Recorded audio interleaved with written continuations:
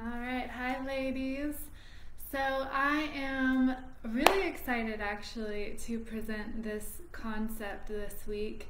I personally am in my spring phase of my feminine cycle of the month, and I think that's perfect timing for this because that means in my world it's generally peace, love, and rainbows, which is the opposite of what I'm presenting today. So it enables me to do it with as much love as this topic deserves. But this week is all about anger. And I think it's exceptionally important for a lot of you because, especially in this group, we have a lot of women who are naturally, or probably not even naturally, but learned people pleasers and are often, the epitome of a proper lady and well put together and sophisticated and controlled emotions and tend to do what the people around her expect of her or want of her. And it may not be what she wants to do, what you want to do, but it enables the flow of a situation. Well, this week is all about disrupting that once in a while to enable your own personal flow. And sometimes that involves big emotions. So I'm presenting it this week on the same time that my toddler son is also starting to realize his big emotions and starting to throw temper tantrums. And it's interesting to watch how they pop up out of nowhere and then escalate to such a degree that he can't control anything about himself. But if I just let him go with it and let that emotion flow, it fizzles out pretty fast, and then we can go right back into whatever he enjoyed doing 5 minutes before that. So it got me thinking about me as an adolescent and feeling like I had this in awe of other, especially females, that could say what they meant and mean what they say and have no filter, it seemed. And yet somehow I always felt like they were able to do it with more grace than if I allowed myself to blurt out things that go through my mind or to say what I felt.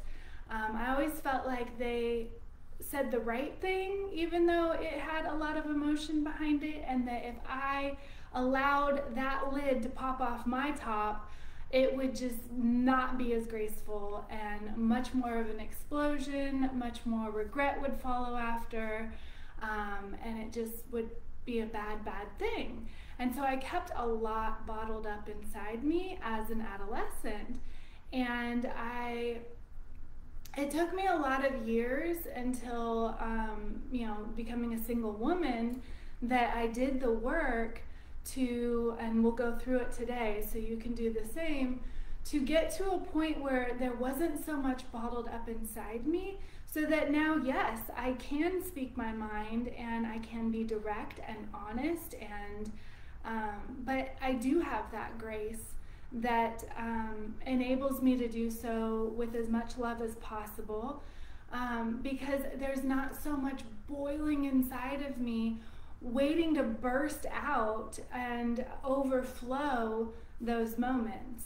So if any of you ever have that feeling that you're just gonna burst if one little thing goes wrong because you're just at your wit's end, I invite you to really pay attention to this concept and do the work this week to help alleviate that and bring you back into control of your emotions, but not in the patriarchal, lady template that we're all supposed to follow of being in control and meek and quiet, but truly owning every emotion that arises and loving every emotion that arises. Being feminine is not always being a lady. Being feminine is wild, and it is so much energy wrapped up into that, and anger is included in that, and you need to be able to let anger flow when it comes to you, because otherwise it'll get stuck somewhere in your body. And I do believe that that is a huge cause of a lot of illness and ailments that people have, is that anger got stuck within them and they didn't know how to process it and expel it and make it, you know, a useful, healthy part of life. It is human to feel anger. It's part of the joy we have of being in this body as a human existence on earth, to feel those emotions, and we need to not sweep them under the rug. We need to feel them to their fullest degree so they don't get the best of us. But we've been taught that by feeling any inkling of those bad emotions, that we're letting them get the best of us, and that is not true. Pushing them under the rug, hiding them, not talking about things, not communicating, that is the problem. That's when it becomes bad. So what I want to do today is to share a little bit of my past on how I did this work, give you some tips on how to do it, and then enable you that sometime this week to promise us that you will do this process. And you don't have to share it with us, although I do know some people, I personally did it all within a journal or on paper that, you know, loose paper for some of it, because we do burn some of it and get rid of it. But if you're more of a verbal person and you process vocally, then always you're welcome to post a live, you know, monologue on this group. Only the 6 of us are have access to see it, and you can just write in the tagline that this is not even for our eyes, for your eyes only. But sometimes posting it as a live video gets you to be in the moment. It's different than, you know, just saying it out loud alone in your house, or even recording it on your phone knowing that only you have access to that. By doing a live and posting it in this group, the honesty comes through to yourself. You become more genuine to yourself, present in the moment, and not, you know, just kind of half-assing it, which can happen if you're just, you know, talking to yourself alone in a room. So feel free. I invite anyone that wants to post it as a live. But like I said, I did it as a written journal entry.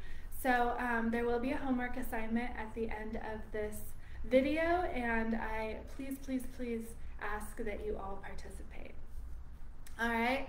So what the start of this for me, so I kind of told you I've seen it in the raw form in my tiny toddler, and I've experienced the opposite of it as an adolescent, and then did the work as a single woman when I was living in my own house and taking that time of self-love to do the work instead of going out and trying to seek what I was missing. I was trying to fill that gap within me, doing the work at home. And one of the things that I sat and did was an anger monologue. Sometimes I know people talk about, you know, if you're feeling a lot of emotion, write a letter and just never send it. That's kind of the general concept here. But it's a little more formatted. So basically, I want you guys to get in touch with that bad bitch inner woman inside you that has emotion, and maybe pent up emotion, and recognize that there are probably things within you that you have not fully processed. Whether it's something from your childhood, maybe you had an asshole dad, or a non-existent, non-present mom, or even just siblings that just never let you get a break. There's probably some anger in there somewhere from childhood. If you've had some, you know, if your first love, so this was what I processed for me, it was my first love. did me wrong. I mean, eventually he married my best friend after a lot of cheating on me and just being an ass for way too many years. I didn't quite know how to leave that one because I believed in true love, first love. So it took finally years later, probably a decade later, of sitting with myself in a room and a journal and just writing out that yes, that made me angry. I never told him. I told him it hurt me. I made it clear I had other expectations of him. I left him. I did a lot of things, but I never simply said I was angry. I never realized I was angry. I had so much anger in me that he stole that first love scenario from what I thought it should be. I had so much anger that he dated my best friend behind my back, and for better or worse went on to marry her. For better or worse, they went on to get divorced. But I had so much anger that I didn't know I had until I started writing and realized how much was flowing out of me. And just saying it made me realize that I had made so many dating decisions after that first guy based on an emotion I didn't even know I was feeling. I was finding guys that were equally shitty, feeling like because I didn't get the love that I thought I deserved from this guy, I'm gonna find other guys that are like him so that I can feel like I won over a guy at least like him if I didn't win him over. And it was a repeating pattern that was going over and over and over in my life until I realized that I was just fucking angry. And I needed to deal with that anger and let it flow out of me. And I wrote in my journal all the things that I was really pissed at him for. And what's interesting is I never had to tell him any of that. I never had to send a letter. It wasn't even a letter. It was just me finally being honest with myself in a journal and letting it flow uncensored, unloving, unabashedly, unapologetically fucking pissed, and let it flow. And that's what I'm inviting you women to do for whoever that is. And there may be multiple. It may, because of a repeating pattern, it may have started with someone in your childhood. It may have showed up somewhere in your adolescence. It may be repeating itself in later life. So find out where the most anger rooted within you and start there and just let it flow. Whether it's a live video, whether it's talking to a friend, whether it's writing in your journal, let it flow and do not censor it. Do not try to make it loving. Do not try to make it nice. Do not make it politically correct. Just fucking get it out of you. Let it burn. Let it fire. Let it rise. Let it bubble, boil out. Okay? That's the assignment. So what I will say is, like with the toddler, and as an adolescent, I felt like I had so much inside me that if I ever actually let my emotions go, let that wildness come out of me, I would lose myself. I would lose control. I would lose who I was. I would do something I would regret. It just scared the hell out of me to think that I could let that fly, because I didn't know how to control it. I didn't know what it was capable of. It scared me. And so I kept it bottled in for a long time. And I think it made me a bitch to some people that probably didn't deserve it, just because I had that anger in me. I think it made me dislike myself a lot of the time, because I felt like I shouldn't have these feelings. I should be more control of my emotions, when really it ended up being that no matter how crazy, wild, rampant you think your emotions are, it's safe to let them flow. It's safe. If you do it in a way that is not directed towards that person, if you do it in a way that is simply letting it flow out of you, so whether it's onto that journal page, whether it's into your friend's ear, whether it's vocally on a video here, if it's, I mean, if you believe in God, I believe in a loving God, and cursing is fine if needed. Like, he will love you anyway, and you can be fully fucking honest, and you don't have to censor it, and you can do it in a prayer and just be like, this person hurt me so much, and this is what I'm feeling about them right now. You can say that to the Lord, the universe, spirit, whatever your beliefs are. You could just say it to the empty room, but you need that energy to get out of you. And it is safe to do so if you do it not directed at anyone. And then there is a third part of this assignment, and it is a very, very, very important part.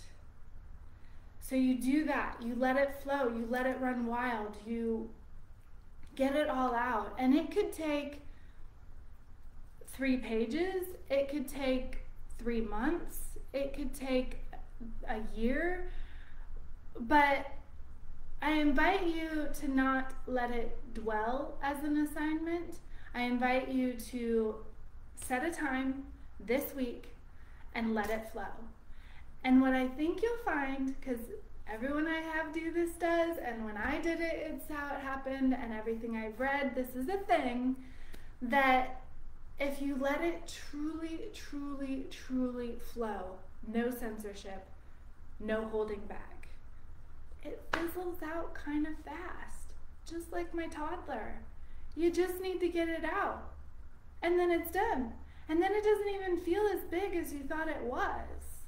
So that's what I realized, is once I got all that anger about my ex out, I realized I had already outgrown him. I had already outgrown my best friend that had married him. I was doing great without him. And I gave myself permission in getting over that to choose better guys from then on, and not consistently recreate that pattern hoping for a different result, when I realized that I was just subconsciously trying to process old information that no longer served me. And I think you'll realize that if you do this, if you truly dedicate the time and space to do this, like have a moment alone in a room to yourself, give yourself an evening uninterrupted. You know, if you have to do this on your lunch break, wherever you're gonna be uninterrupted, to just let it flow, you'll feel lighter, you'll feel more at ease with that situation, you'll feel more at ease with your emotions, with yourself. So the final part of this assignment is to, after it's all come out of you, all of it, it's in this big cloud, Eeyore cloud in the universe, separate from you, then I invite you to love yourself. Now this is key. So some of you are doing your 30-day challenge, separating yourself from another person. So you may find that this assignment is effective to relinquish the anger you might feel towards that particular person. Some of you are doing a 30-day challenge with regards to your own behaviors, beliefs, or habits. So either way, if you do this assignment, which may or may not relate to your 30-day challenge at all, but in case it does, I wanted to share the scenario, that whether you do this assignment and express all the anger you feel towards a person, you might also find that all the anger you feel is actually with yourself. A lifetime of disappointments or failures or unmet goals, or disappointing your parents, or losing friendships, losing relationships, failing in love, failing in a career sense, whatever you judge yourself for, this is also an invitation to let it fucking fly.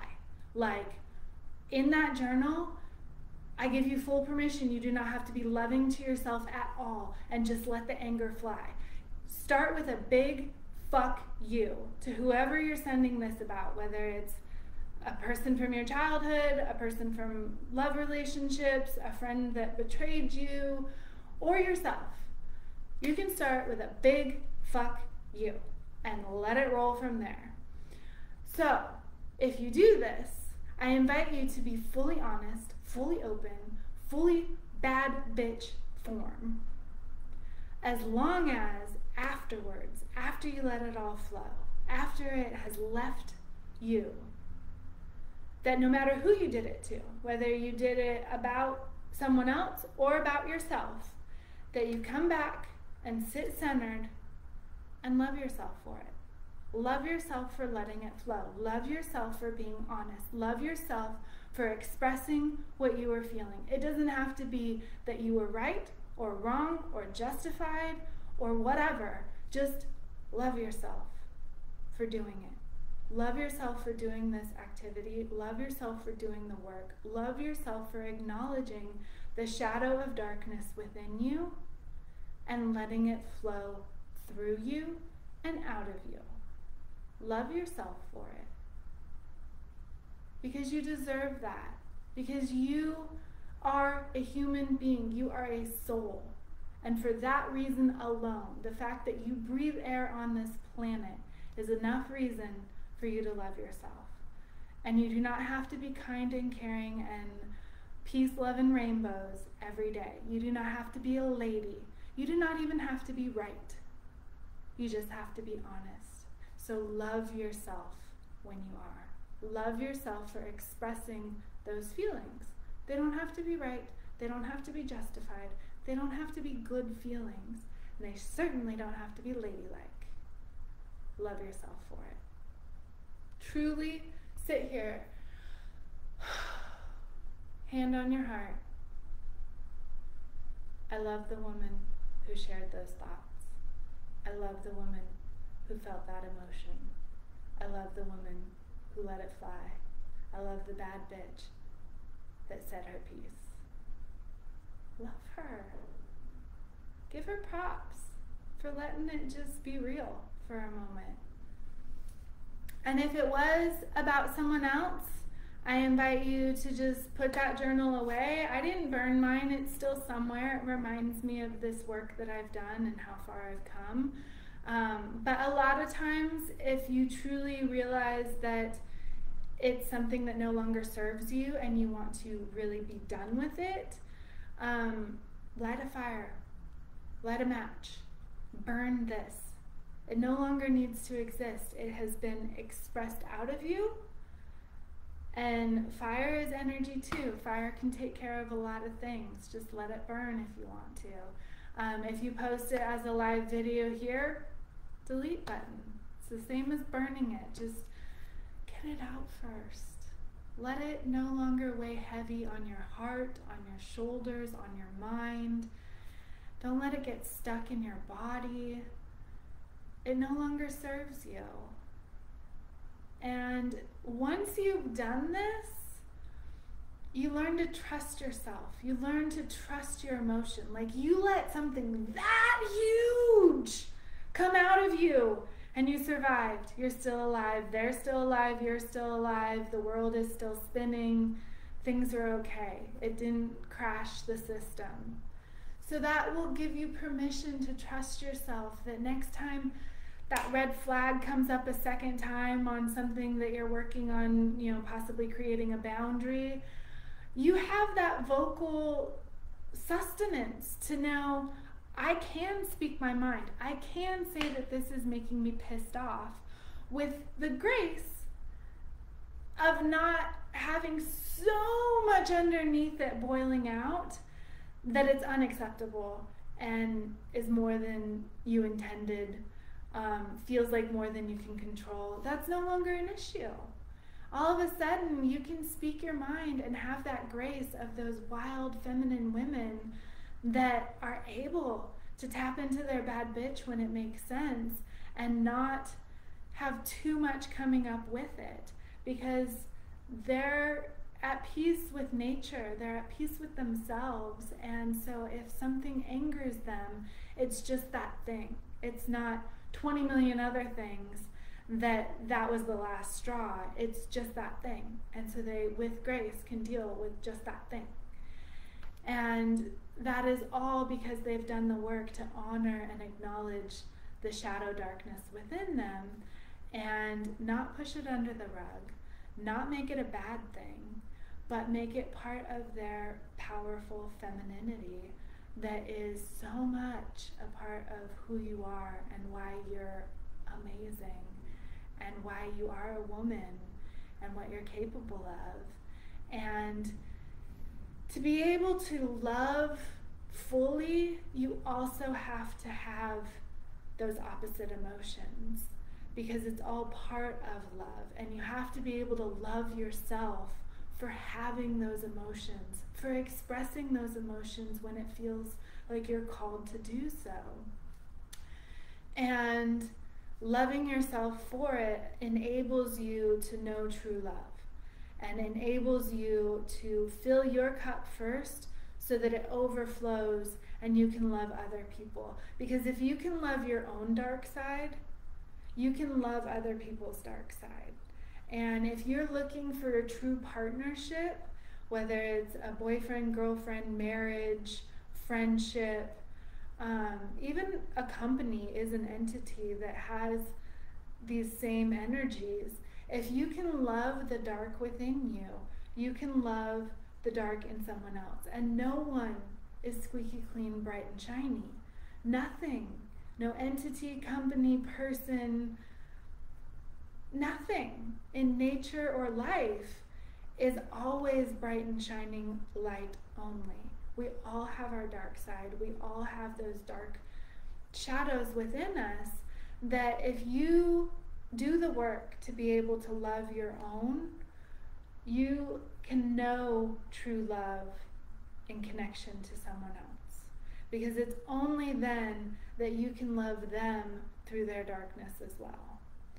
And it will also attract entities, companies, people to you that have done the work to also know how to flow those energies and how to maintain control of themselves in a healthy way, not in a hiding, omitting, brushed under the rug kind of way. So by doing this work, you open yourself up to an entire new level of relationship. If you're already married, it actually, by doing the work inside you, gives the person that you're connected to permission to do their own. You don't have to tell them you've done it. You don't have to show them you've done it. You don't have to ask them to do theirs. It just, by law of attraction, by you doing this work, they will feel the energy shift that enables them to meet you at the same level and do their own work and process any underlying emotions that they haven't processed, to be able to meet you here and now in the present moment, dealing only with the present issues that always come up in a relationship. But if you have brushed stuff under the rug, you bring in every other issue that you've never dealt with into every fight, and you can't fight fair. So if you do this work to address what angers you, past, present, all of it, childhood, now, growing up, all of it, deal with it, recognize it, understand it, know it exists, and let it fucking fly at least once.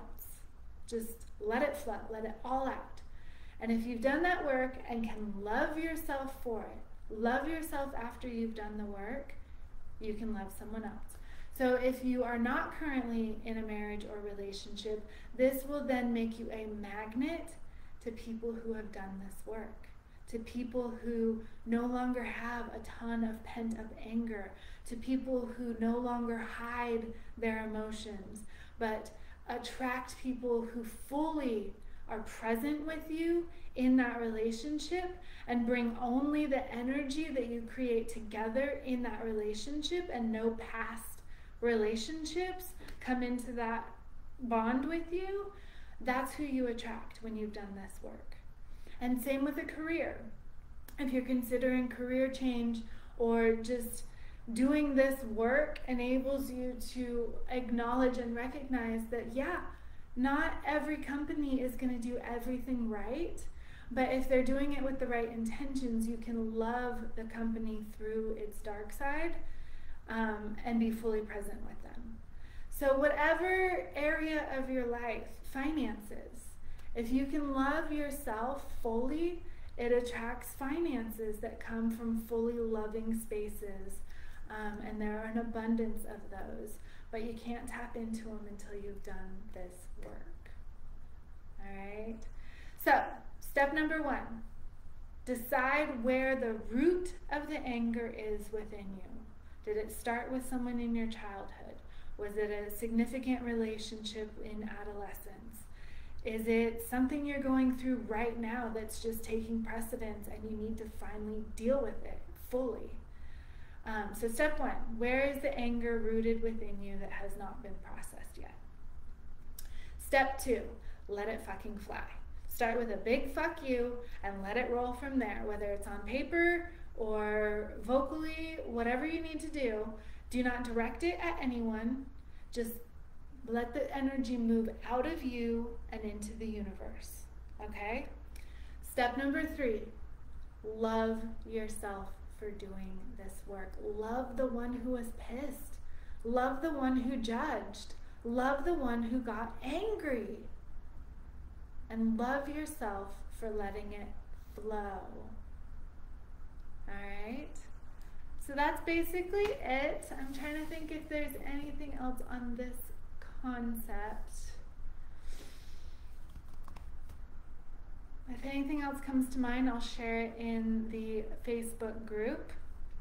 I think I will do our next group meeting on Sunday at 1:30. I'm feeling like that's right. I just kind of do what feels right each week. So I know, I'm sorry it jumps around a lot, but with such a small group, I can't commit to just one time, knowing that even one person will never be available at that time. It just doesn't feel fair. So I do mix it up. I'm sorry it's not predictable like it would be in a larger group, but we're making it work. So this Sunday at 1:30, I'm going to go with that. I haven't looked at the calendar, but it feels like that will work. And then just other housekeeping things. You guys have been great at keeping in touch with me on how your challenge is going. If ever it feels difficult, I invite you, and I've done this with some of you just via text or over the phone, but check in with your ultimate reason for choosing what you've chosen for this challenge. So I call it a big why. It's the big reason why you do what you do. So my overarching big why, it kind of taps into your personal mission statement that we started with in the beginning, is to love myself so that I can love others, and love others so that they may love themselves. So everything I do with that in mind. And so if I'm doing a challenge, that is my big why, to love myself. So if I commit to doing something for 30 days or not doing something for 30 days, in order to love myself, I have to keep that commitment, to continually build that trust within myself. So if your big why is to set an example for your children, or to just do the work, kind of like what we're talking about today with the anger processing. If your big why is to simply do the hard work that maybe you sometimes numb with other, with a crutch, then that's your big why, is, you know, this is hard, this is difficult, I want my crutch right now, but I am committed to doing the work, or to loving myself, or to being an example for others, or whatever your big why is. Write it down, you know, take lipstick to your bathroom mirror, a post-it note in your wallet, whatever it takes. But when it gets hard, that's going to be your motivation. So make sure it's something that resonates deeply with you. So anything like people who do diets and they're like, I want to eat just salads. if they hate salad and they think their big why is to, wear a bikini for their beach trip, they have to be really excited about that beach trip for that big why to be effective. If they're not looking forward to the beach trip, they don't like the people they're going with, or they've already bought a one piece and know they're never going to wear that bikini even if they take it, it's not going to be effective. So your big why has to resonate deep within you as a motivating reason to do what you want to do. And it has to be aligned with who you are. It can't be your parents' expectations, your spouse's expectations, or even your expectations of what you hope for your child. It has to truly resonate with you as an individual and what's important to you. And once you tap into that, nothing is impossible. You can do 30 days, 60 days, a year, 25 years without your crutch, because it is so deeply a part of who you are and the goals that you have and the joy that it brings you to reach those goals, because they are truly yours. They're your heart's desire. And if you have trouble tapping into what your heart wisdom is, I invite you to let me know that on our one-on-one call this month, because that's one of my favorite things to do, is help women really recognize their inner heart wisdom, that little voice inside them that is truly the truth for them and no one else's expectations or even their expectations of themselves, but truly what brings you joy. So that was a lot.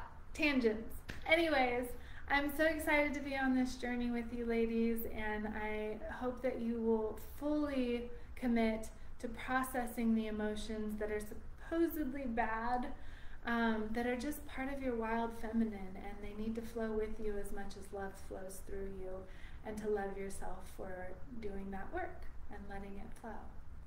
All right? Have a wonderful week. I'll see you all at 1:30 on Sunday. I love you.